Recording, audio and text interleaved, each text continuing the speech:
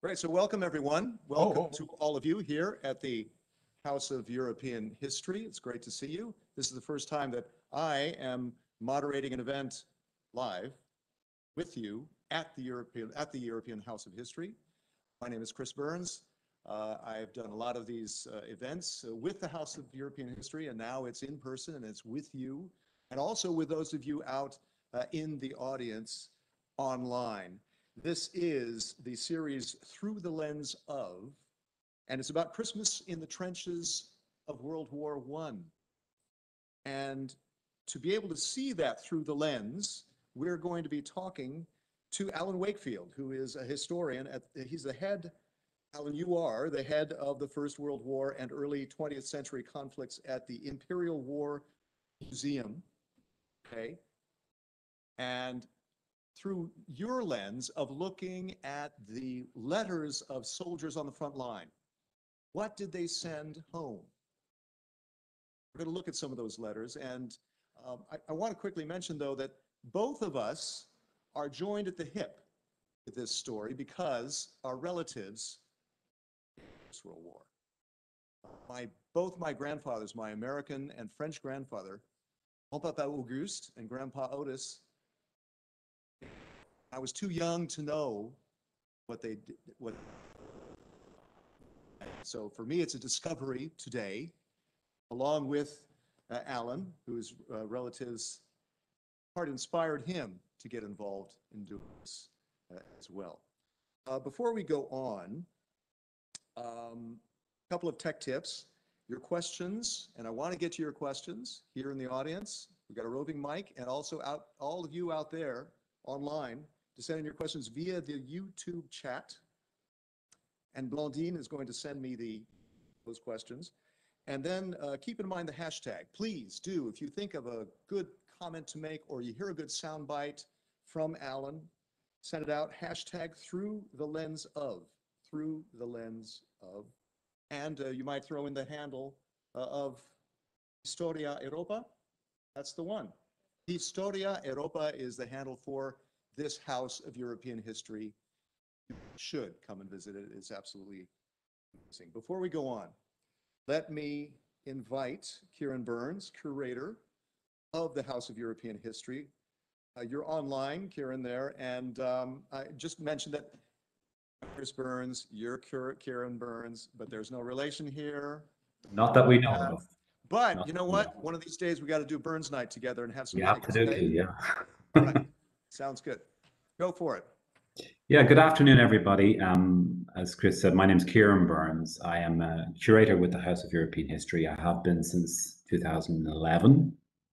And I am fortunate enough to be in charge of, among my responsibilities, our gallery on the First World War. So hence my contribution to you today. So on behalf of myself and all of my colleagues, the team at the House of European History, and our director, Constanze Itzel, I, like Chris, would like to welcome you all here today and to thank you for coming, there on the 6th floor of the House of European History in a sunny and not so windy Brussels, and also to all of our visitors coming online today.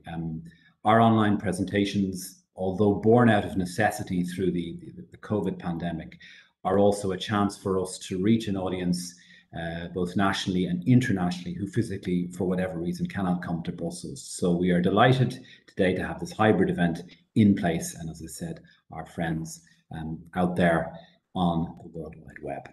So I am delighted to be able to introduce Alan Wakefield for you today. Alan is a distinguished historian and curator with the Imperial War Museum.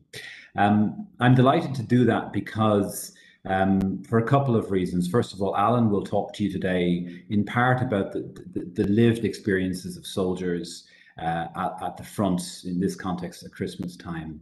And that emphasis on the kind of the human dimension, the lived experience, the idea that the Imperial War Museum has always expressed that war shapes lives, is very close to the approach that we take at the House of European History. We are, as some of you may know, and if I'm repeating myself, please forgive me, we are a museum of transnational European history. We take a bird's eye view on Europe's past. We don't tell the story of 28 or 27 individual member states of the European Union. We tell the story of the points where history is common, where there are points of contact, where there are shared experiences. In the long journey of putting the House of European History together, we had a number of guiding principles. We would look at events which had originated in Europe, or phenomena which had originated in Europe. We would look at things which had spread more or less throughout the whole continent, and we would look at things which were still relevant today. I think probably nowhere are those three criteria as relevant and as true as when we talk about the First World War. It is a conflict which originates in Europe, spreads throughout Europe through its colonial connections, far and wide. It spreads beyond Europe. And of course, we cannot deny that it was relevant not only in subsequent generations of European history after the war, but also is still relevant today.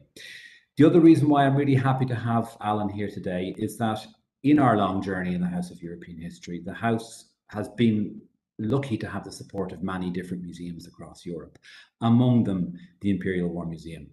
So when you finish your lecture today up on the 6th floor, take a trip down to the 2nd floor and have a look at the First World War galleries, and you will see some very fine objects on loan to us from the House of Europe, or from the Imperial War Museum to the House of European History. So a little personal thank you on that regard.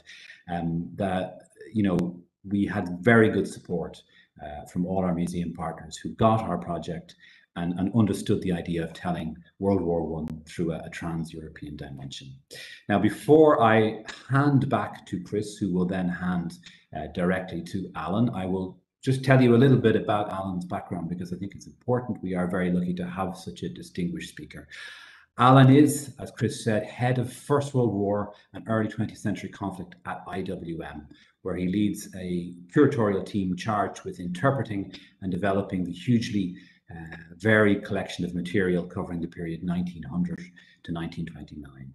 Alan is a recognised authority on the British involvement in the Salonika campaign from 1915 to 18, and has lectured and contributed to publications in the UK, Greece, Russia, and Serbia on aspects of the campaign and other First World War related subjects.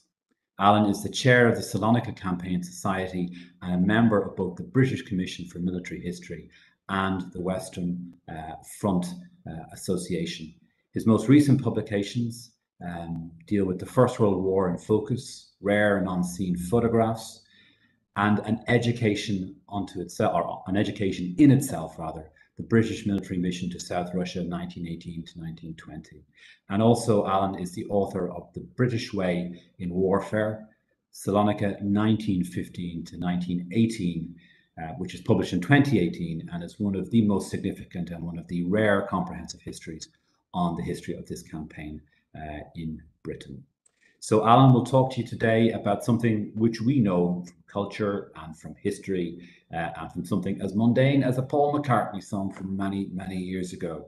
And that is the famous Christmas truces which occurred on the Western Front. Alan will talk to us today about themes such as fraternization with the enemy, food and drink, entertainment, and contacts with civilians. So very much, as I said, the human dimensions.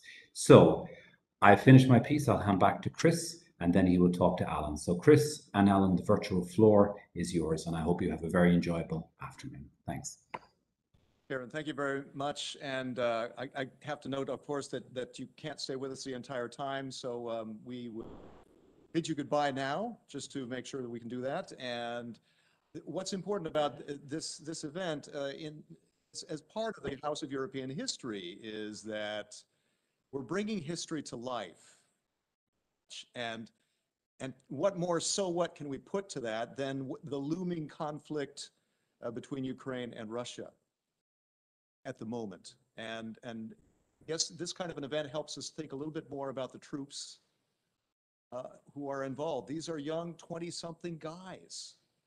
And what they're thinking, what they're going through is something we can talk about now, what happened way back in the First World War. Before I go to Alan, I'd like to play this video that I found. It's quite interesting. to kind of give us sort of the dramatic aspect of it before we start looking at the letters. Let me share this screen. I hope this works.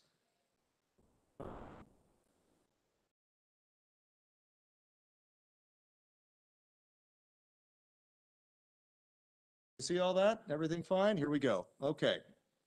Have a look. I'm not going to play the whole thing. I'll play just part of it. Are we getting sound? Oops.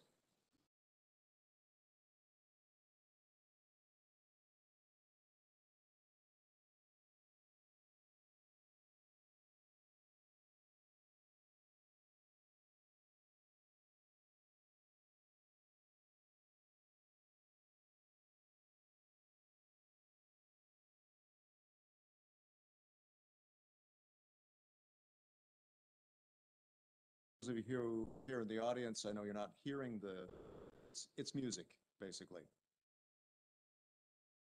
Seeing the images here?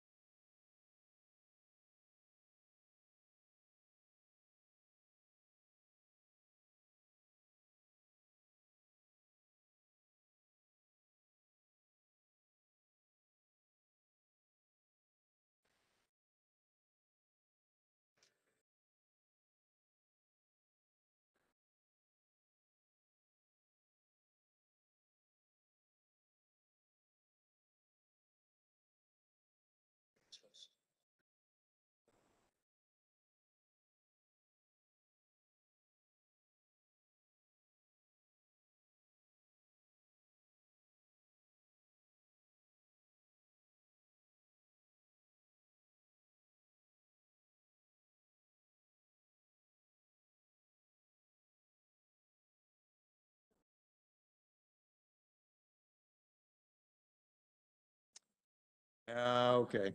All right. Stop that.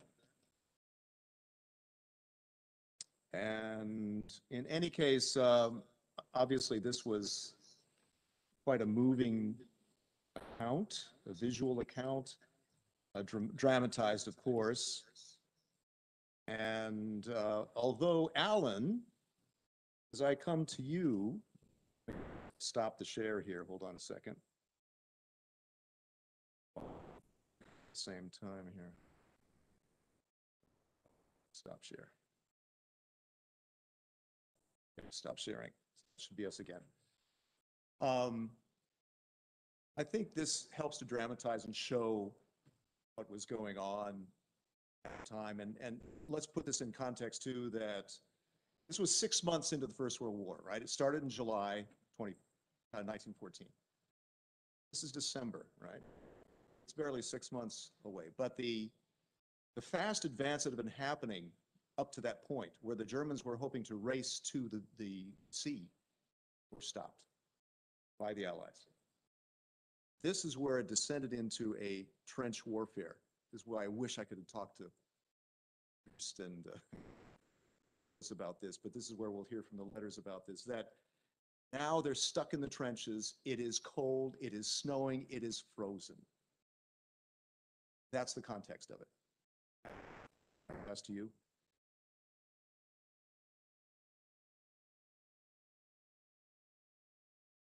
Hey, thanks for the opportunity to speak today.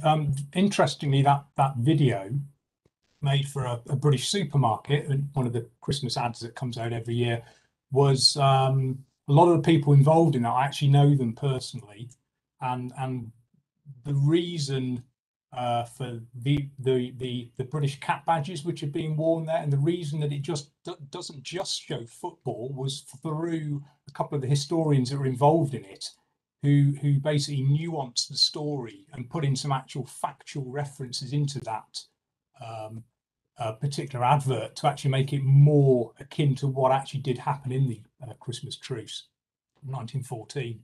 I'm just going to try to share my screen.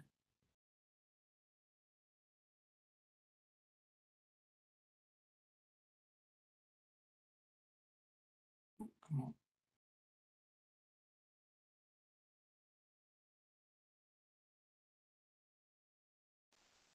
Right, there we are.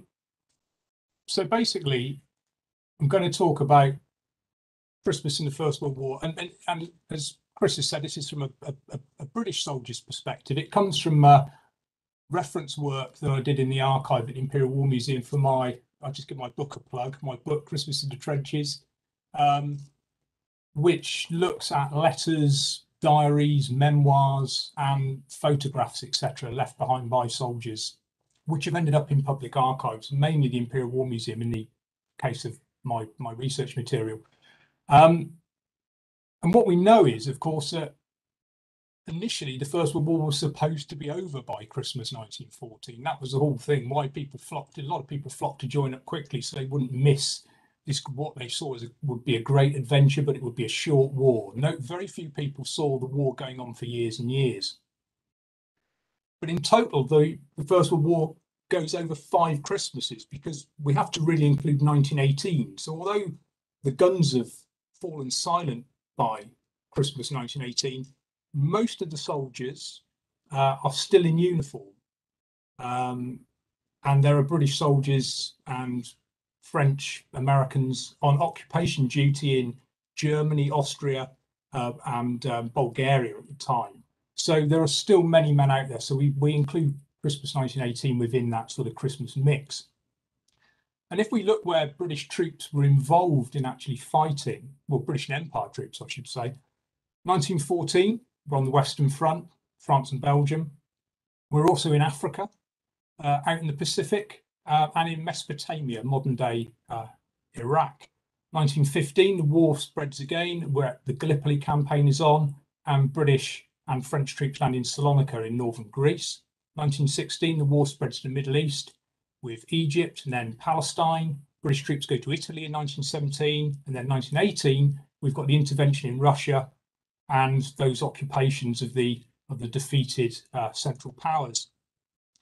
And Christmas is obviously these men are away from home for a long period of time, and Christmas really gives you an opportunity. It's a time when you start to really miss your family and friends, and this is why Christmas is very important to soldiers, and why the army and individual groups of soldiers and friends try to make Christmas a focus. When they can sort of forget about the war, they can forget about the fact they're away from family and friends, they can forget about the fact they're in terrible living conditions, very basic food, very basic shelter, and try to do something to remember what life was like before they went to war. And because Alan, if I can just jump in here real quick, is that isn't soldier morale an extremely important part of any kind of a campaign? Yeah, definitely. I mean, without good morale, your army is not worth much. You need your troops. You know, you can be fantastically equipped, but if your men are not prepared to basically fight, either for the cause they're supposedly fighting for, or for the regiment, or for the man standing alongside them, your army isn't worth anything. Your army will collapse. Which we saw toward the end of this war. We did. We saw that with the Central Powers when there was lots of pressure undermining those central empires, the German Empire, the Austro-Hungarian Empire in particular, where nationalism was taking hold and the whole thing was splintering. And yeah, the morale was basically going. Never happened with the British Army, though, surprisingly enough, throughout the whole war. The British Army was never really up against really poor morale, even though it fought some horrendous battles. The British morale stayed pretty steadfast to the end. The soldiers had that idea that the war had to be carried through to victory, no matter how hard that would be. So I'll just give you a quick.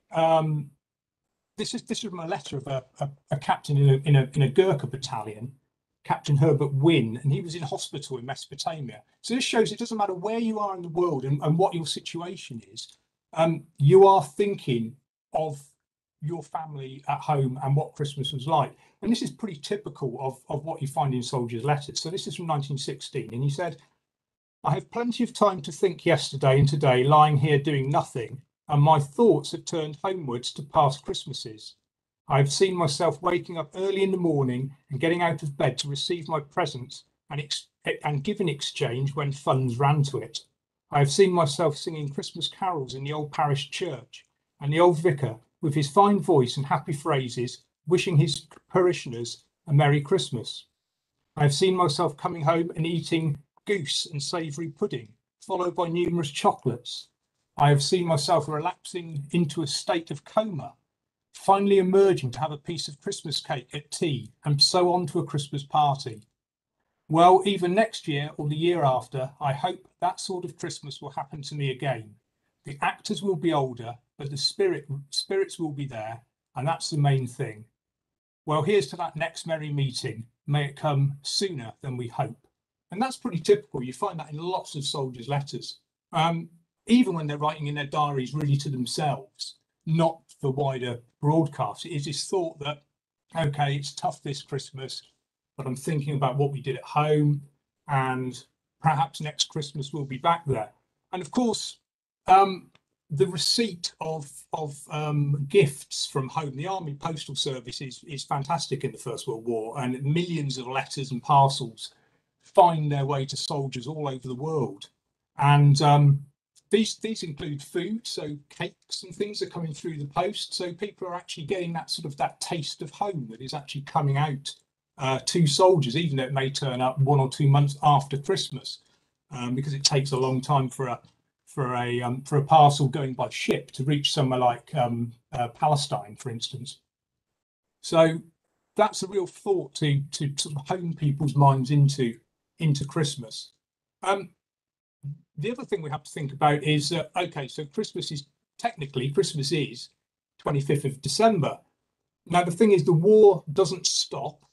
So you have to have troops in the front line, manning the trenches 24 hours a day, 7 days a week. So what tended to happen is that Christmas was celebrated in the 2 to 3 weeks around Christmas.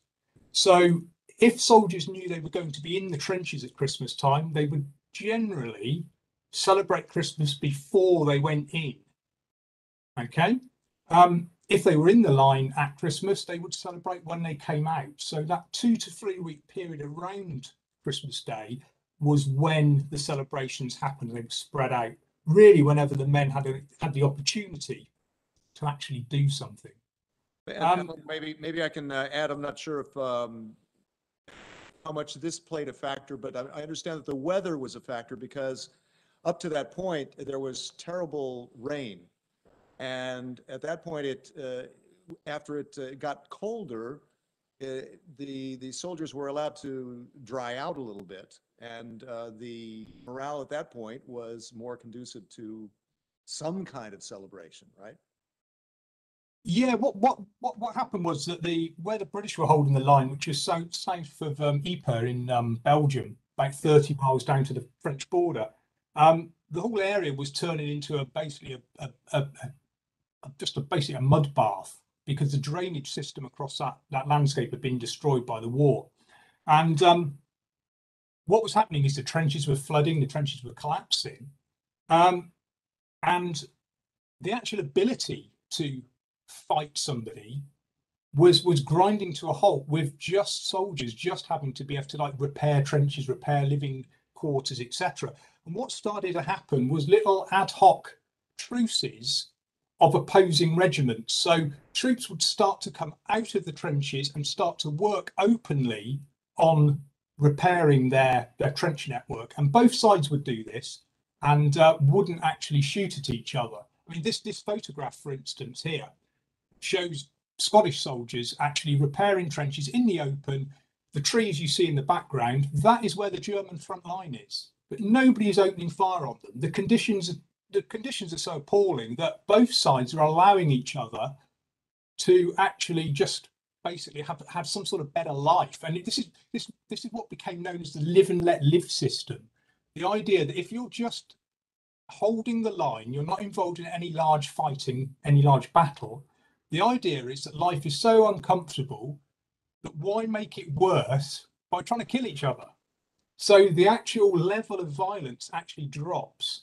And obviously, as you mentioned there, Chris, that in the winter, because of the worse conditions, there is a more of an impulse to actually bring this sort of live and let live system into play. And this happened in Christmas 1914. And although it was very wet up until Christmas, on Christmas Eve, there was a really sharp frost and the ground was basically froze solid. So that allowed people to, the next day, to actually go out into no man's land. It was actually, people were able to move around because the mud wasn't so much of an issue. I've got a quick account here of a chap who heard the Germans on Christmas Eve 1914. This was a Major Henriques.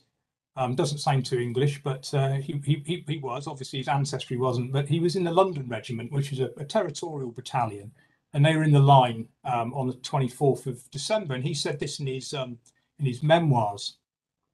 As darkness came on, lights were seen in the German lines. At first, our fellows fired at them and the Germans put them out. Gradually, the firing died down and all the enemy sniping ceased. Silence was almost uncanny, and we were very suspicious and extra vigilant, expecting some trick. Later on, lights again began to appear in and behind the German lines until it was completely illuminated.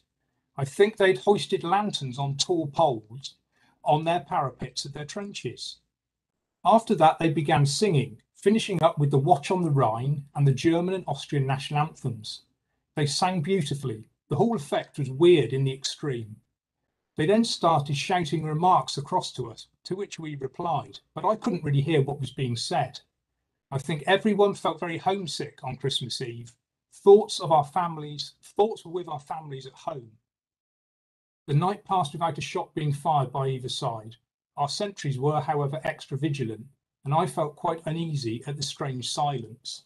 So it's sort of gone up that notch now. They've sort of gone into conversation with each other, so to speak, via the singing. Because we've got to think about trench warfare. Now, trench warfare, you don't normally see your enemy, because if you put your head up above a trench parapet, somebody's going to try to shoot you. So the idea is, although these people are only probably 100 meters or so away, you very rarely ever see the people you're supposed to be fighting. So people are very interested in who are these guys over in that other trench. And I think that's one of the reasons why this truce, why so many people get involved in this truce. There's about 30,000 British soldiers involved in this truce in 1914. And I think part of it is that sort of being inquisitive about, who is over there, who are the Germans. We've been told that they're, beastly, horrible people, but is that actually? It would be nice to actually meet some of them. And I think that was one of the reasons why people really wanted to go and get involved in this. So on Christmas Day itself, so we've got this thing where they've established these sort of friendly relations now. Yeah. Just singing and shouting across, and it sort of goes up a notch the next day. And Private Jack Chappell was one of the soldiers who actually went out and met the Germans, and this is what he recalls on his part of the line. He said, on Christmas Day, the Germans shouted that if we refrained from firing at them, they would do the same. We did so, and people started showing themselves over the trenches and waving at each other. Shortly, 2 Germans advanced, unarmed, towards our trenches, so our men went out to see them. They met halfway and shook hands, exchanged cigarettes and cigars and souvenirs, and soon there was quite a big crowd between the trenches. Russell was introduced to a German who had been a barber on the Strand in London. Another German asked Russell in good English where if he would like to go home, and Russell asked him where he lived, and the chap said London, and that he would like to return there very soon. Both sides then buried their dead, whom they could not get to before this, after which the Germans were ordered back to their trenches. Both sides continued to show themselves, however, and hold conversations, and when we were relieved this morning, not a shot had been fired by either side in the trenches, though we could hear firing on both flanks, and the artillery were bombarding each other over our heads. So this is pretty much what he was seeing in that Christmas truce. There are 2 points, Alan, that come to mind. One is, could these letters have served, that probably did, as intelligence gathering, that every soldier was almost like a citizen journalist who was reporting from the front line what the situation was, and that you could also gauge the morale of the troops from the standpoint of the letters that they wrote. So that's one observation that I'm wondering about, what you think about. But the other one is about censorship. And obviously the letters were read, right, before they were sent on to the families. And to what extent were those letters censored? What did you see? How much was blocked out, and for what reason?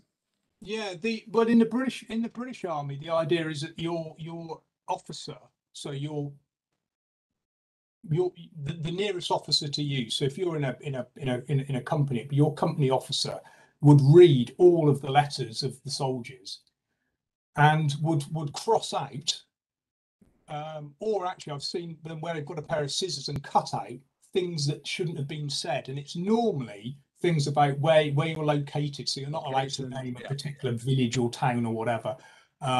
Anything about morale wise, or we've suffered lots of casualties, it's really, that sort of thing doesn't normally go through. But in 1914, those sort of things weren't as well in place as they were later in the war. So some of these letters were getting through and getting home.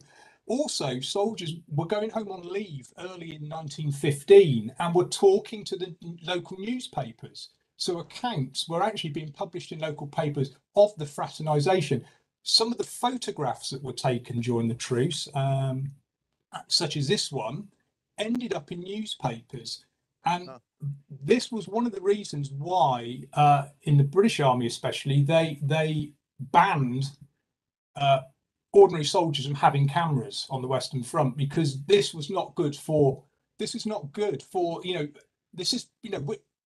sort of the propaganda war is going up, and we're saying, oh, the Germans are really horrible, they're bayoneting babies and whatever, burning down Belgian towns, shooting people everywhere. And the fact that we've got British and German soldiers arm in arm with each other sort of undermines that idea that they're not all basically the same, they're not all just soldiers just doing what soldiers do. So it has a big effect that way. What we also find is that a lot of officers, especially professional officers, they're particularly worried that they've got involved in this truce.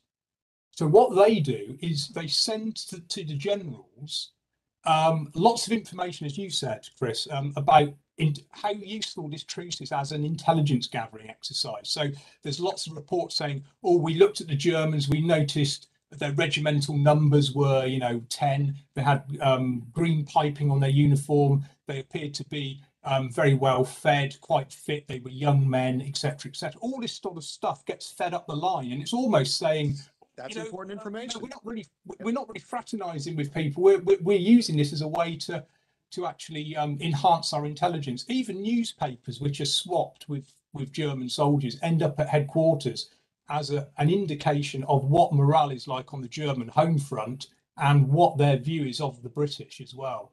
So one other interesting aspect, because you and I had a little discussion ahead of this, was the fact that there was a code that some of the soldiers developed with their families in terms of using certain words or letters or what, so that they could truly communicate to their families and get around the censors. Yes, that's right. I mean, we've got letters in the collection where obviously what's happened is somebody's gone home on leave and has worked out the code with his family to say, look, if you take in the fourth sentence of my second page in my letter, if you take every third letter in every word, it will spell out the town that I am currently nearby. So there were these sort of codes going on. Other people had them where the word would be sort of traced through the letter, through the words, or particular phrases, as you said. And we've got some of those examples in the collection. Luckily, we were told the code as well. Otherwise, we would be none the wiser that we actually had those codes in the collection as well. But yes, ingenious how people got around the military rules, and I think that went for old professional soldiers especially. And I think with this truce, lots of the soldiers who are there this is before the British conscript army really goes to France. This is primarily British regular soldiers and British part-time territorial soldiers who are taking part in this truce. And I think this is, you might argue, well, surely professional soldiers wouldn't do this. This would be more like civilian soldiers doing this. But I think the British professional soldier always wants to make his life a little bit more comfortable. So I think getting something like this truce where you can shut down the war for a day or so and engage in this sort of fraternization was just the sort of thing that a lot of British professional soldiers would have been interested in getting involved in. Alan, is this a good moment to take a couple of questions? Because we're about a half an hour into this. Another 60 minutes ahead, but we've got so much material to go through. But first, but I'd like to keep the audience involved. So is there anyone either out there you can send through the YouTube chat, or you can, anyone in the audience, if you want to raise your hand, we got a roving mic. You got a question to ask Alan? Yes, please. We'll bring you a microphone.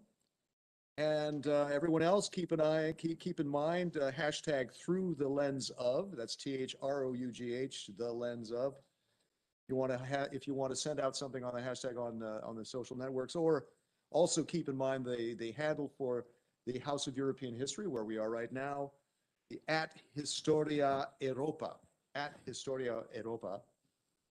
And please, yes, give us your name first, please. Sure. My name is David Garrahy. You mentioned about the generals and their reaction to it, and the officers. What was the official reaction of the British military command when the story of the Christmas truce started coming out? Did they condemn it, or did they try to ignore it? Excellent question, Alan, please. Yeah, it's mixed. Surprisingly, it's mixed. I've got a couple of examples. There's a report that goes to one of the corps commanders, and it says that one of the divisions within his corps basically told the Germans, "Get back in your trenches, we're going to open fire."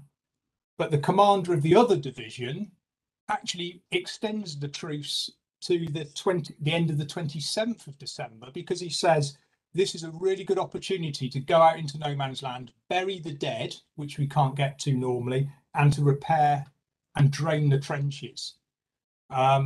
So there's very much a mixed reaction. Right at the top, it's taken very seriously on both sides, and they think that this could end up as a general sort of soldiers' truce, because there is quite a fear amongst some of the the political and military elite of the rise of potential international socialism, especially if we've got if the army is expanding out and we're drawing in lots of elements of society into the army. So there is this fear that the war, we won't be able to start the war up again. There are very few, if any, British soldiers who actually go along with that idea. But in terms of the officers on the British side, it is a mixed reaction. They know the war needs to start up again, but they see it as a useful tool to improve their defences and perhaps, yes, do a little bit of spying on the German lines, find out what the Germans are about. But it is mixed. Alan, I understand that the reason why there were not others like that in the subsequent years was that there was an effort from both sides of the conflict to prevent it from happening. In other words, shelling, snipers, that kind of thing around the holiday period to make sure that there wasn't that kind of partying together anymore, right? Yeah, that's right. I mean, in sort of around New Year's Day in 1914-15, and then at Christmas 1915, both the British and German army send out army level orders saying that any fraternization or meeting with the enemy will be seen as either treason on the German side, or it will be a court-martial offence on the British side, and it could be seen as desertion, which means you could be shot if you were found guilty. So there are lots of high-level sort of potential sanctions put in place. There is a lot of this ordering at all levels saying that you know the officers must stop this from happening again in 1915. And there is a lot of stuff to say, yeah, get the artillery firing, get the machine guns firing, keep it going, keep it going. Just one other historical aspect where I'm joined at the hip is my Auguste's brother, Marius, was missing in action. And we don't know what happened to him, whether he deserted or what, but he disappeared. But, we have a question over here, please.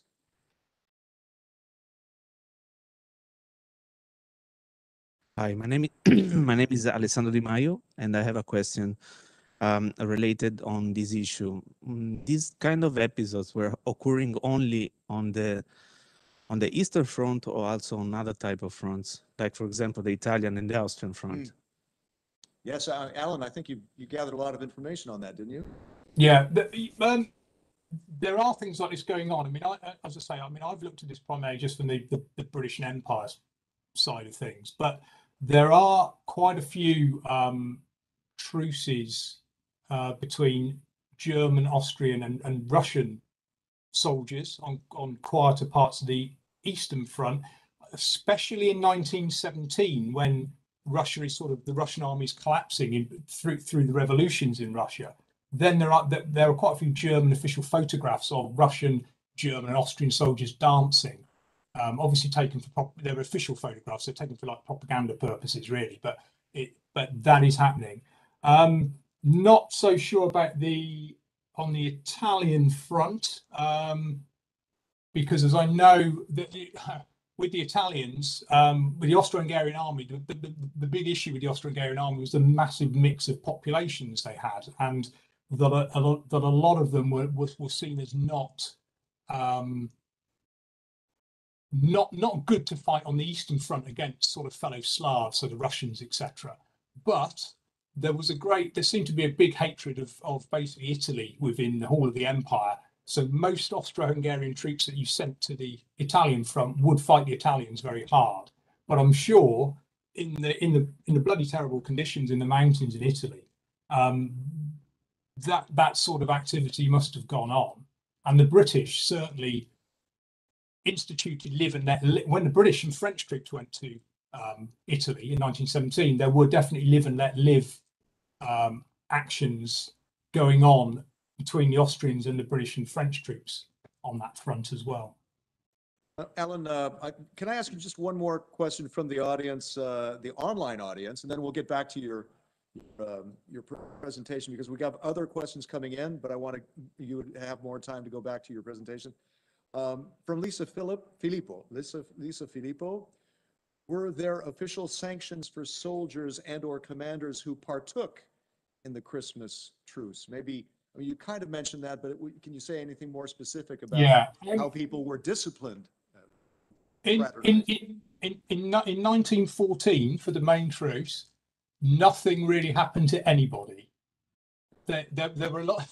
I mean, all the sort of sanctions come into place sort of after it's happened or during it when it's happening. So it's sort of too late to do anything. 1915, there is some trucing. Now the guards, as in, you know, the regiments that guard the royal family, they truce with the Germans in 1915. It shut down quite quickly. And this is after there's been these sanctions about, you know, you may be court-martialed, etc., etc. Two officers from the Scots Guards are court-martialed. One of them is acquitted and let off. The other one is given a reprimand, which will be put on his record, and he's a professional officer. So this would affect his promotion later in life. But General Haig basically wipes this off the slate because this man has been a really good field officer. So basically only two officers in the British Army are censured about this, taken to court-martial, and they're both basically let off. So really, although the armies talk a good game about punishing people, they don't do anything. So it's very strange. Yeah. Okay, Alan, you go ahead. I've got another question coming in, but I'm going to hold that for after you. Go ahead and proceed, and then we'll take a pause again. Go ahead. So as this truce now is sort of winding down, and there's you know, pressure to get the war going again. What you find is that where the two units that originally truced are still facing each other 2 or 3 days after Christmas, and the war has to get going, they try to do it by degrees. They try to ease their way back into the war. And this is an account from Lieutenant Cyril Drummond, who's an artillery officer. And this is how he eases the war back on his sector. He says, orders came through that fire was to be opened the following morning on a farm which stood behind the German support line. Our battery was to put 12 rounds of high explosive shell into that farm at 11 o'clock. As luck would happen, I was the officer who would have to do this. So I said to my friend Johnny, what are we going to do? The Germans will be in there having coffee at 11 o'clock. I've seen them every morning from my observation post through my telescope. So he said, well, you've got to do it, but we should go up to talk to the Dublin Fusiliers about it. I went up and saw Colonel Loveband, who commanded the Dublins, and he sent someone over to the Germans. And the next morning at 11 o'clock, I put 12 18-pounder rounds into the farmhouse. And of course, there wasn't anybody there. But that broke the truce on our front, at least. So this is that thing about we're getting the war going, but we don't actually want to kill any of these guys because they're sort of our friends over Christmas. So we're going to give them a warning before we fire on their position so they can basically clear out of the way. And then, yes, okay, then the war comes back in and then it gets serious again. But that shows that sort of friendship had sort of held together. I mean, there's even accounts of the Germans asking for a second truce on New Year's Day. One officer relates that he took photographs on Christmas Day, and the Germans asked for a truce on New Year's Day to see how the photographs turned out, so they can see who's in the photos and could they get copies. So it does show that they knew they had to get the war going, but the guys they'd met, they sort of saw them as friends. So let's ease our way back into this. I mean, the other interesting thing about who truces on the German side is that just about all of the units of the German army involved in this are not Prussian units. They are Saxons, Bavarians, Württembergers, etc. And that's interesting in that the British army always see the non-Prussian elements of the German army as more into the idea of live and let live, and not being so sort of thrusting and sort of warlike. And in fact, there's an account where a Saxon regiment is leaving the line just after Christmas, following the truce, and one soldier shouts to the British, he shouts across no man's land, "The Prussians are coming, Tommy, give them hell." So even within the German army, there was some sort of friction between, because obviously the Prussians were the bulk of the army, the German emperor was also king of Prussia. So there was this little bit of agitation between the Prussians and the other elements of the German army, which I think is quite interesting as well. Wow.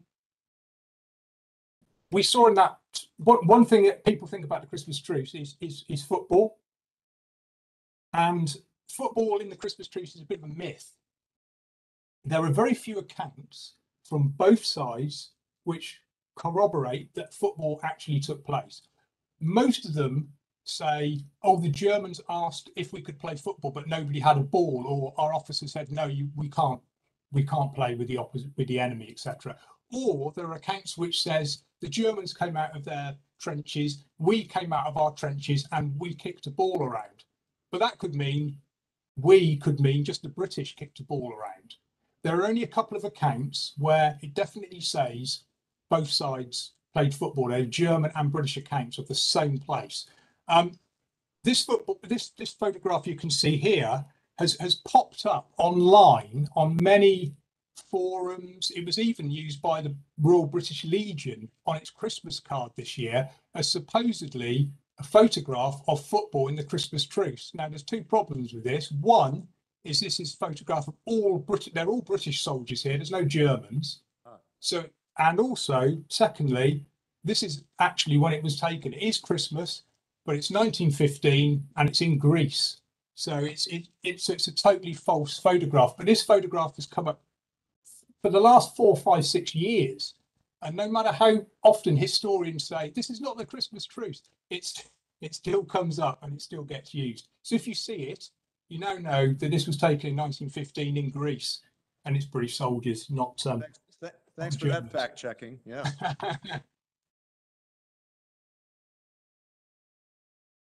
And I've just got one more little story about the Christmas truce recently.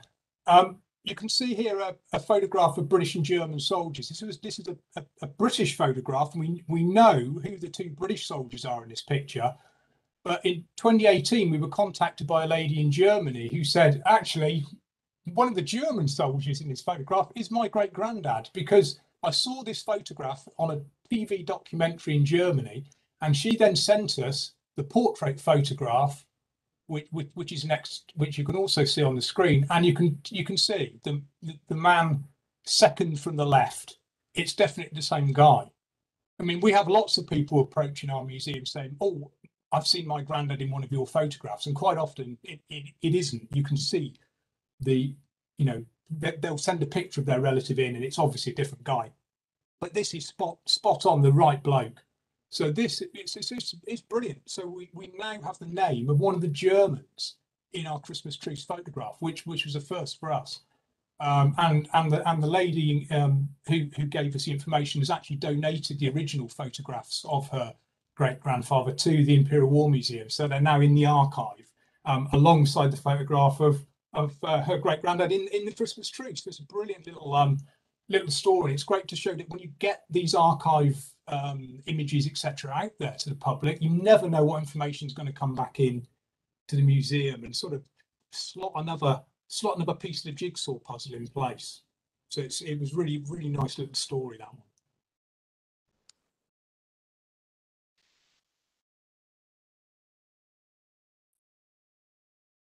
one. If we look away from, I think another thing if we look at the Christmas truce was that they swapped. They had a lot of things to swap. They had lots of food, cigarettes, cigars, etc., etc., and that was because the armies were actually giving the troops Christmas gifts, and also they were receiving this stuff from home as well. So they had a lot of stuff to trade at Christmas, which wouldn't have been the same at other points of the year. For the British, obviously receiving things from home was sort of very popular, and there was one soldier who in particular wrote home about his cake that he received from his sister, and he said the following. This is in 1916, and this man was in Greece, so he's up in the country between what's now the border with Greece and North Macedonia. And he said, "Thank you very much, my dears, for your many presents and all the trouble you have taken to brighten up my Christmas time. What a wonderful cake that is. It is quite perfect. There are two classes of cake in the world, those that you make and other cakes. Morton and Irwin both had so-called Christmas cakes, and although they were good, they were not fit to be seen in the same trench to mine. I cut the cake first on Thursday, as Morton had to go up to the trenches on the following day, and I said to him it would be much better if he had some of my cake in his insides. We also made our first batch of mince pies on Thursday and a second tonight. Wits made a great success of the pastry, so they too were top hole. So this is that thing, you know, it's amazing to think you're in the wilds of sort of the Balkans and you can still get a cake, a fruit cake sent from your sister. Now the problem is, of course, these cakes were going a lot across large parts of the world, taking a long time to get to places. So sometimes they didn't turn up in particularly good condition or even edible. And one instance of this is a cake received by Private Frederick Goldthorpe, who was in Mesopotamia, so Iraq. And this cake reached him when they were really short of food. And this is what he remembered in his memoirs. He said, "During the evening, a boat arrived in the camp, bringing our first mail to us for many weeks. A parcel was addressed to me, and we gathered round as I hurriedly tore off the wrapping. There was a large cake, and it was eagerly divided up, and each man took a huge bite. Alas, it was our unlucky day. In the darkness, we had overlooked a large tablet of scented soap which had been packed with the cake. The resultant flavour after 3 or 4 months in close proximity was too much even for our hardened stomachs." So occasionally, the person sending out the cake hadn't really thought about what to pack with it, and putting soap and cake in the same container was probably not a great idea. But, you know, amazingly, this stuff was still getting out to people. Commercially, there was lots of commercial opportunities. Big department stores in London, Harrods, Fortnum & Mason, Selfridges started to have war comforts departments where people could go, and in one big room had all of the stuff was laid out, all of the food, all of the equipment, gifts you could send to a soldier were all laid out that you could go in and purchase them. If you couldn't do that yourself, they started to make up pre-packed boxes of food and comforts. And they had different boxes for people serving on the Western Front, people serving in the Middle East, and even for prisoners of war. Doesn't Alan? Yeah. One thing that just comes to mind, and I saw that in your visuals earlier today, and I thought, this is advertising. Isn't this a little bit cynical commercialism here, or not? Yes, I suppose the companies would call it good marketing, and also I suppose it was they would see it as patriotically helping the soldiers in the front line by making it easier for their relatives to purchase goods. I'm sure that's a win-win. I mean, Harrods had actually done. Harrods were ahead of the game because they'd done this in the Boer War in South Africa, 1900. One of the Harrods family was an officer in the London Imperial Yeomanry, and he had gifts sent out to all of the men in his regiment. So, sort of, Harrods had a sort of almost a ready-made working model of this to take off the shelf in 1915. And, you know, let's face it, you know, if you're running a commercial company, you're gonna and there's a long walk, you're gonna try to make some money out of it. I mean, you know, these boxes, you know, they're not massively expensive, so most people could afford these, but some of the more expensive ones were really for officers only, I think you would say. I mean, I think most people going shopping in Harrods have to be of a particular class to go there in the first place. So it was a bit of a niche market, but the system worked very well, and I'm sure, you know, people benefited from receiving this stuff, even if Harrods benefited commercially from selling it in the first place. I mean, there are also other associations, regimental associations, local councils, and even town councils and organisations in allied countries sent British soldiers gifts at Christmas time as well, gifts or money.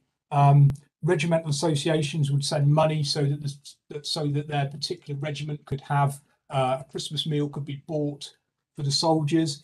In 1917 in Italy, the Italian Touring Club gave British soldiers a Italian English dictionary, a pocketbook for making notes, some chocolate, and a bar of soap. I mean, I don't know if the bar of soap meant that the Italians thought the British soldiers smelt, but it was a very nice gesture. And about 10 soldiers, an officer, and an NCO from each regiment were picked and went to the nearest Italian town where a representative of the Italian Touring Club presented these gifts to the individuals.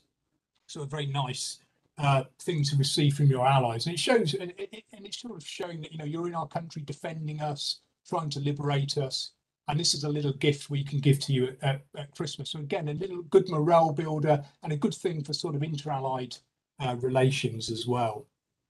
Alan, is this a good moment to take another pause? Yeah. And take a few more questions? This is it's absolutely fascinating. And anyone in the audience here at the House of European History, if you have a question, Pengen can bring you the microphone. Blondine has sent me a few more questions.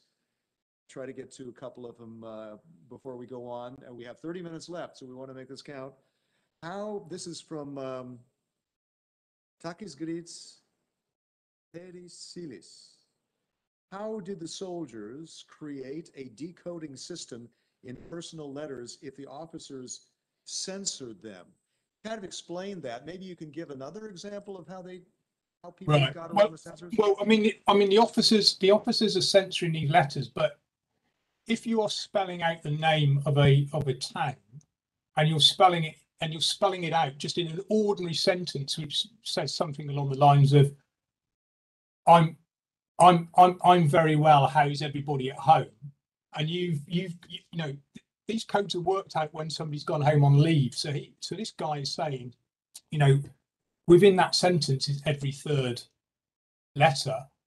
His officer is not going to know there's a code. So unless the officer is absolutely so intelligent that he can actually work that out, it's not actually going to work. And let me tell you, I know not a lot of army officers are that intelligent, not even the intelligence staff officers. So those codes were basically so hidden that it would be impossible to decode them without actually finding out what the potential code was. Okay. Any question in the audience at this point? Something. There's another one here from in the YouTube chat. So also those of you watching, please do send your questions through the YouTube chat. Let's see, hang on a second.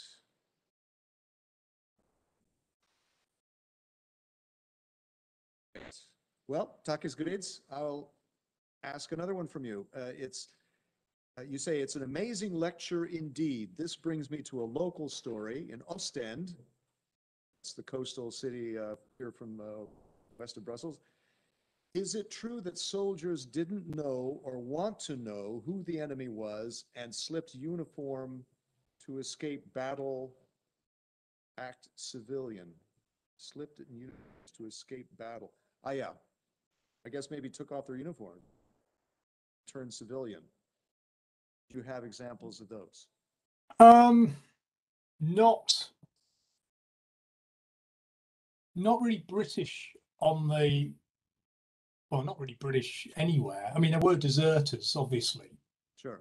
And some people did disappear into the rear areas, but it would have been different it would have been difficult for British soldiers, because most British soldiers, as in sadly most British people today, don't speak foreign languages very well. So it would have been very hard for you to basically pretend to be a French civilian, because the first time you were questioned, it would be bloody obvious that you weren't. Lots of other nationalities did disappear. For instance, in the Austro-Hungarian Empire, by 1918, there were, I think, something in the region of 100,000, if not more, armed Austrian deserters in the rear areas of the empire, and they were acting as what were called the Green Cadre, and they were supposedly nationalist. If we're better, were freedom fighters, but they were basically people who were going around basically robbing anybody and living as sort of bandits in the rear areas. There are lots of instances of Bulgarian prisoners captured by the British who were wounded in hospital, who basically ran off from the hospitals, and there are orders from the British Army saying a Bulgarian prisoner, they name him, they give a description of him, ran off from this hospital today, be on the lookout for him. But obviously the very mixed population in that part of the Balkans at the time meant that it would have been absolutely almost impossible to spot one probably unshaven Bulgarian from a local villager. So, but these things did happen. So yeah, people did disappear, but not so much on the British side, because it would have been we were fighting in places where it would be hard for British people to blend into the background. Okay, Alan, can maybe take another 10 minutes or so, and then we'll do some Q&A at the end. Yeah. So whatever else you can present us in the next 10 minutes. Yeah. Okay. Well, I'll mention this on screen. I've actually got one here, an original one. It's the Princess Mary's gift tin, and this was one of the most famous mementos given to British soldiers. And the idea was that this would be given to every British soldier and nurse wearing a military uniform at Christmas 1914. So that was 2.5 million personnel, because this includes everybody in the empire as well.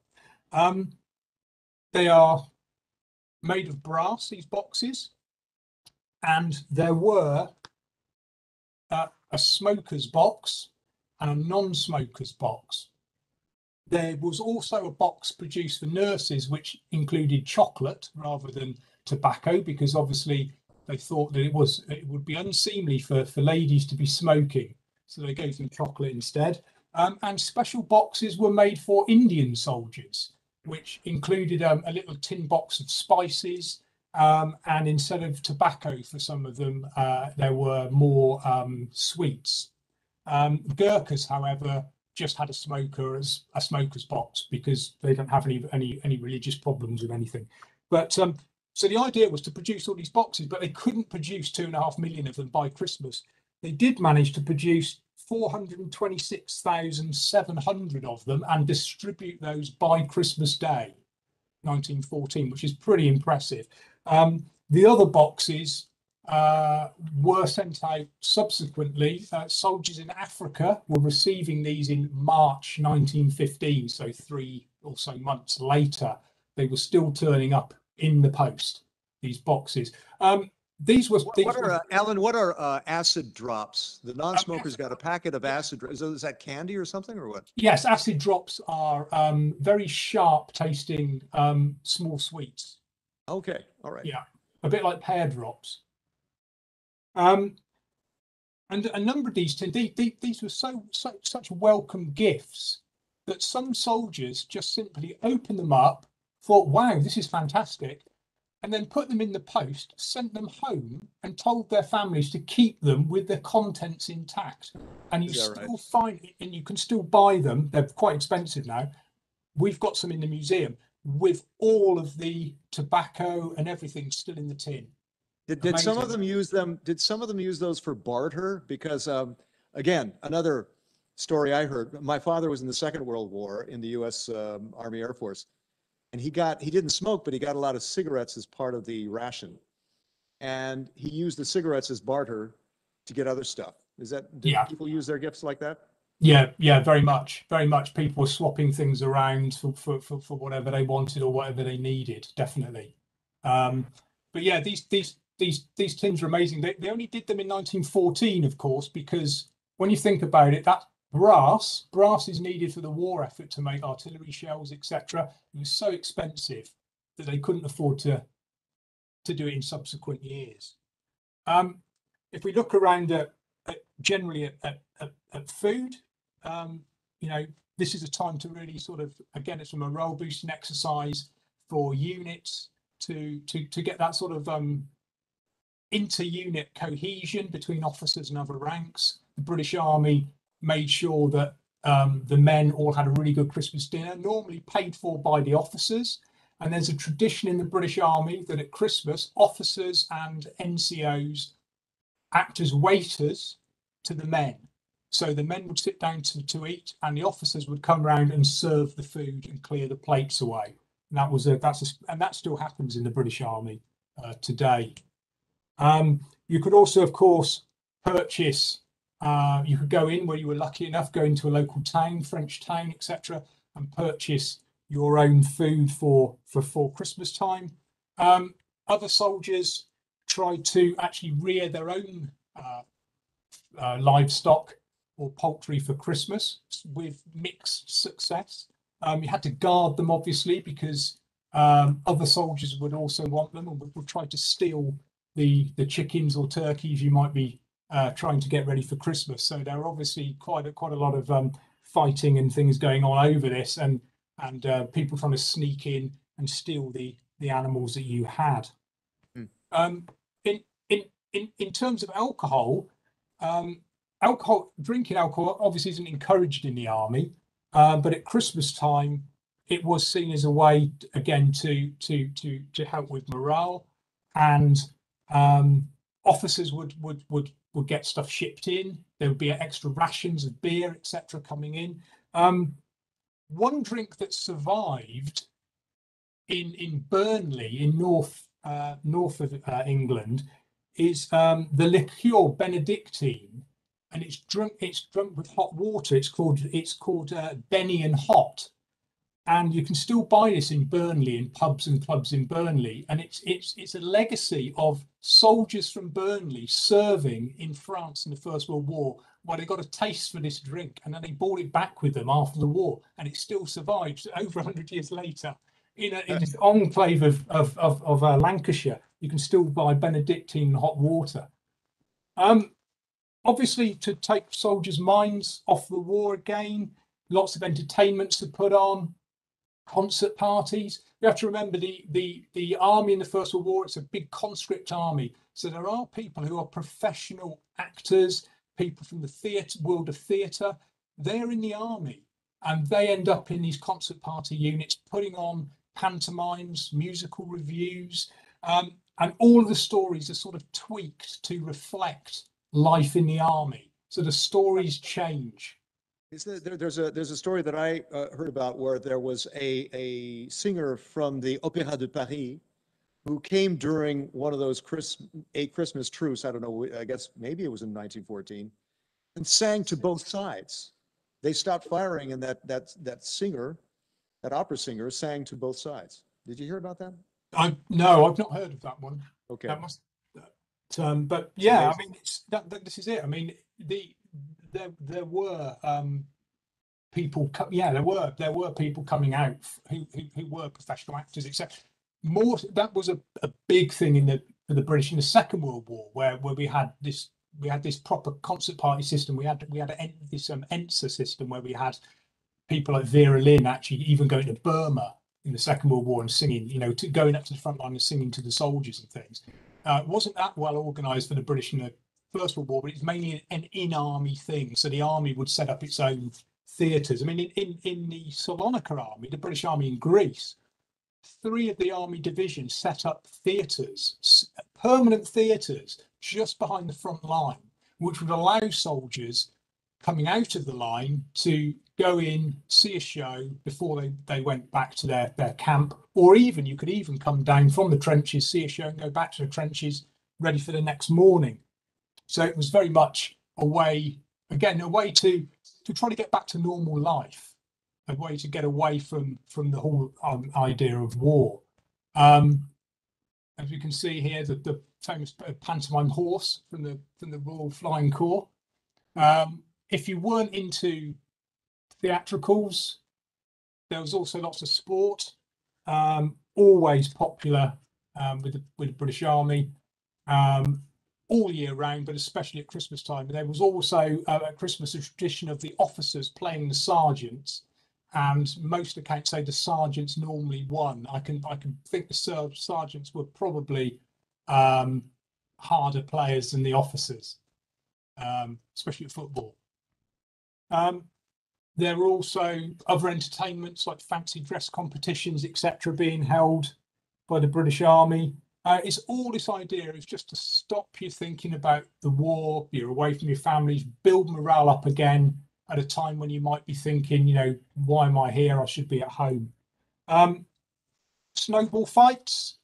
If you happen to be somewhere where there was a proper winter, quite often, again, officers were ambushed by the soldiers, but it was all in pretty much usually all in good spirit. And they Same nationality, I take. and sort of nobody ended up on a charge afterwards. Nobody got seriously injured, but it's all that sort of thing that went on. Again, helping out with civilians, you know, that involvement of civilians. When you think of the people you've left behind, so you've left your wives behind, you've left your grandparents behind, you've left your children behind, and if you're billeted with civilians in a civilian house, those are just the sort of people who are going to be in the house. So the soldiers would get these people involved with any entertainments, any food that they were preparing, because it made it more like a traditional Christmas setting with the whole family around the table, which was very important for these soldiers. Where this got difficult, of course, was in 1918 when soldiers were on occupation duty. So you're not in a country where you're trying to defend them and liberate them. You're in a country where you're billeted on a German family, say, or an Austrian family, where they've been the enemy, and then the propaganda has ramped up, and you've been told to demonize them. They've been told to demonize you and worry about what's going to happen. But Christmas is a time when, again, people can come together. And I've just got a quick account here of a Private George Watts, who was billeted with a German family in 1918. And this is what he remembered and how Christmas brought everybody together in the house. He said, "We went into our little back room and started our Christmas dinner, such as it was. The folk of the house were having their dinner of meat scraps and potatoes in the main room, and the old lady kept coming in and wanting us to go in with them. But my mate felt a bit awkward and said, 'Why don't they just leave us alone?' But after a while, we went in with them. They had a Christmas tree and were trying to make merry. There was the old man of the house and his wife, 4 daughters and 1 son. I had a mouth organ and started playing the Merry Widow Waltz. They knew that and were delighted. They got hold of us and we danced around the Christmas tree. And soon we were all friends, not enemies." So it just shows that sort of so Christmas has brought these people together. A bit of food, bit of music, and you know, it's the end of the war. We forgot that you know, a couple of months before that we were basically trying to kill each other. So Christmas was that time again, brings people together.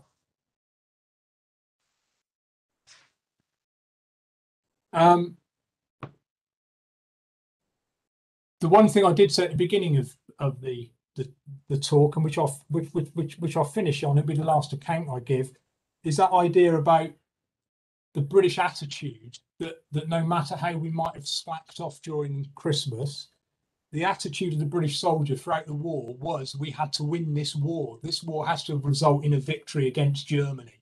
We can't let the Germans win. And this is a steadfast thing all the way through.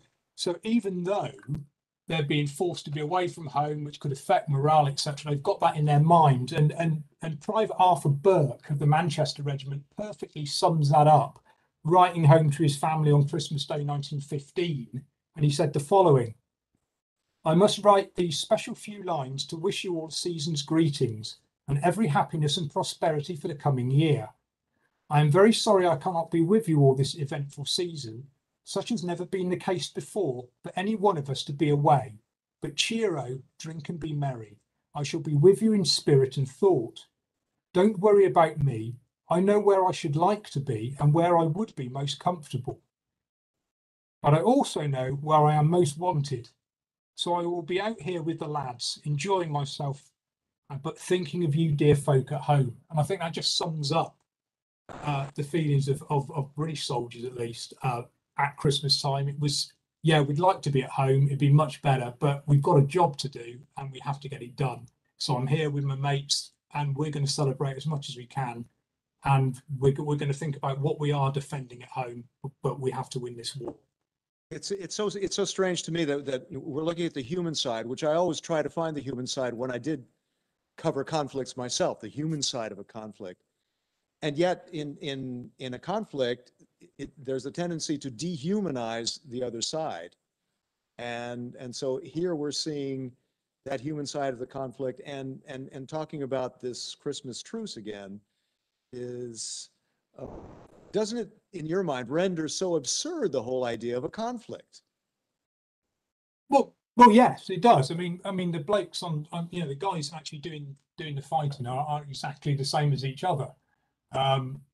They just happen to be there, and they've got that job to do. They got a job to do. Yeah. Yeah, I mean, it's always that it's that unwritten rule that whenever you meet soldiers always say soldiers don't get a choice where they go to do the fighting. They just get told that's the job they have to do, and they have to do it. Yeah, that unfortunately is the way. That is what it is. That is what it is. If you don't have the problem with an army is that an army has to be organised. Once you get to the point where your soldiers go, actually, what the hell are we doing this job for? That's when it collapses. Yeah, absolutely. And we saw that in Vietnam. I saw it just last night on Belgian television was the movie Born on the 4th of July with Tom Cruise, where he's a veteran who was very patriotic and discovered the absurdity of the whole conflict and became an anti-war. Yeah. I mean, most of the time you'll find that the soldiers are not really doing this for the politicians. They're in the position, they can't get away from it. They're doing it for the bloke next to them. They're doing it for their mates. They've got to defend their mates. They don't normally hate the people on the other side of the wire. It's just the fact that unfortunately they are the opposition. Yeah. So as long as they're there and we're here, we have to fight. We have to fight them. And you can see that whole thing with the military. It's also in these countries that have like a revolution. The people in power only stay in power as long as organisations like the military and police put down the population. As soon as the military start to think, hang on a minute, we shouldn't be firing on our own people here. Are we on the right side? Yeah. Once the people at the top lose the control of those forces, then they've had it. I mean, that's what happens with Germany in the First World War, where the army in the end just gives up and then will not defend the monarchy in Germany. And the Kaiser is basically, because the Kaiser comes up with a crazy idea that he's going to lead his army back to Germany, and he's told by his senior officers, the army is no longer with you. Basically, pack your bags and get out of the country. Do we have any more questions? We have just a few minutes left. Yes, please. We have some questions from online as well I'd like to get to on the YouTube chat. This has been really an amazing conversation. Please. Hi, I'd like to ask you you. can identify yourself first, please. Yeah. Julie Samnada. Okay. I'd like to ask you about the use of the term British as opposed to British and Commonwealth, and ask you a little bit about photographic evidence, because I recently discovered there was truth to the story that my great-granddad threw away my great-uncle's victory medal. In fact, finding the papers, I discovered he sent it back. Now, the pictures almost always show soldiers that look the same. Now, particularly the British Army was composed of many elements. Was there an official policy on photographic evidence in taking pictures of soldiers of other parts of the empire? Yeah, there are very few. I mean, once it gets to 1916, all photography is under the basically what became the Ministry of Information. There are officially appointed photographers sent out to the different theatres of war. Now, there are very few of them. There are only about 16 of them on the whole of the Western Front. There are only 2 in Palestine, 1 in Mesopotamia, one in Italy, I think, and none in Salonika. So these photographers are told by General Headquarters what they will be taking photographs of. So GHQ tells them, you will go to this part of the line and you will photograph these units doing whatever they're doing.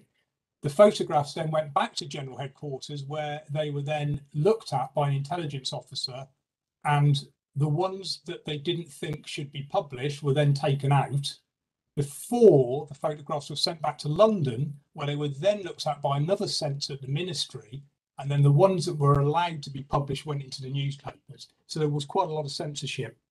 The Australians, Canadians and New Zealanders had their own photographers to cover their own men. And in fact, the Australians had a wider remit. The British was more of a propaganda thing. The Australians were trying, like the French, to do a complete history of Australia at war. So the idea is they took photographs of stuff they knew would never get in the newspapers, but it was taken for historical purposes.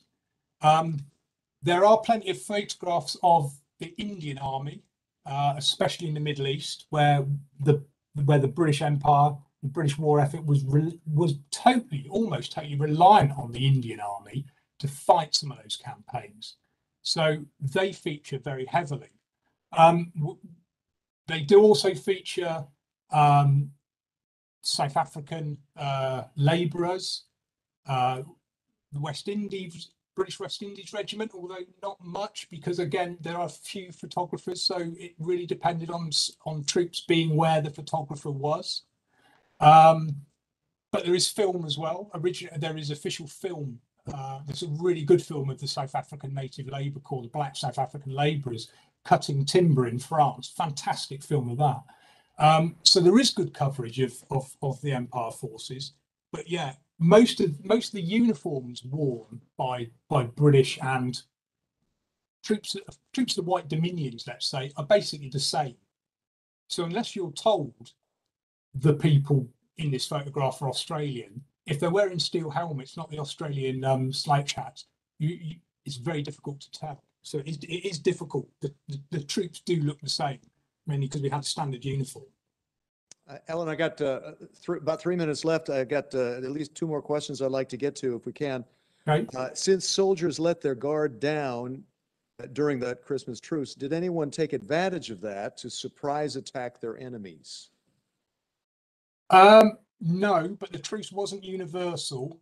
81 British soldiers were killed on Christmas Day, 1914. There was fighting. Not all units were involved in this. And in fact, at least 1 British soldier was taken prisoner.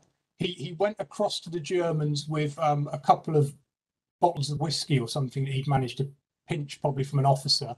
And he got to the trenches, and the Germans just took him prisoner, and that was it. And his unit actually come over and say, on Christmas Day, they said, "Oh, could we have Sergeant so and so back, please?" And they said, "No, we're very sorry. He's seen our positions. He's now a prisoner. He won't be coming back."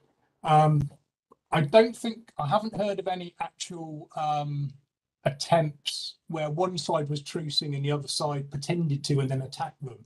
But yeah, there was fighting on other parts of the front, and where people were killed, and as I say, 1 or 2 people were taken prisoner. Okay, another question. This again from Lisa Filippo. One of the things my professors keep insisting when I study history and past historical events is that human agency and the human factor cannot always be your main focus in research. But in events such as the Christmas truce, surely the human factor and human agency cannot be ignored. For all the plans that were made for the war, none of them seem to have been foreseen how the actual soldiers would react to the war lasting longer. and to the romantic idea of war that still persisted being shattered. Reaction to that? It's not a question, it's more an observation. No, yeah, I mean, I totally agree with that. This was a spontaneous event that just happened, and I think I can see and it's the Germans that start this. And I can see with the lights going up and the singing, it could have ended there. It could have ended there. The British could have just clapped and gone, that was very, very nice, but it just got rolling. It just needed a few individuals, as you say, to actually go the next step, and it happened. 1915, we've got to remember the war in 1914. This is the tail end of old school warfare. 1915, by Christmas 1915, the war's got a lot more serious, a lot more nasty. The poison gas has been used by both sides. Yeah. The Germans have bombed cities using airships. They've bombed Paris, they've bombed London, etc. The ships like the Lusitania, the liner Lusitania, has been sunk with over 1,000 civilians dying. There are a lot less people in 1915 who want to be friendly with the enemy. Propaganda is ramping up as well, so, but live and let live, and things do go on. You find it in letters. 1916, there are people exchanging gifts with the Germans in no man's land. Oh. It still happens. Very small scale. It's normally individual units that are opposite each other. But live and let live, where it's low level. Okay, it's hard enough for us to man these trenches in the winter. We won't fire on you. You don't fire on us. That throughout the war, that carried on at a local level. So there's always that. It doesn't matter what the men at the top want. If you're in the front line and it's bloody terrible, yeah, you find a way to get through it. And quite often that is unspoken cooperation with the other side. Alan Wakefield of the Imperial War Museum, UK, thank you so much. Let's a big hand to Alan, please, for those of us here. Thanks very much. Thank you, Chris. It was absolutely brilliant and very moving. Thank you. Yeah. And for those of you who are moved by things that you heard, the hashtag through the lens of, and we will make more of these here at the House of European History. At Historia Europa is the handle. And also go on the website, historia-europa.ep.eu for more information. And please come and visit. And we should go and visit your museum as well. Your museums, there's several of them, right, Alan? But yeah, five different branches. Yeah. Well, we hope to see you one of these days in person. Thank you so much. And thanks for all of you for being part of this here in the House of European History, and for those of you online. My name is Chris Burns. See you next time. Bye, Ellen.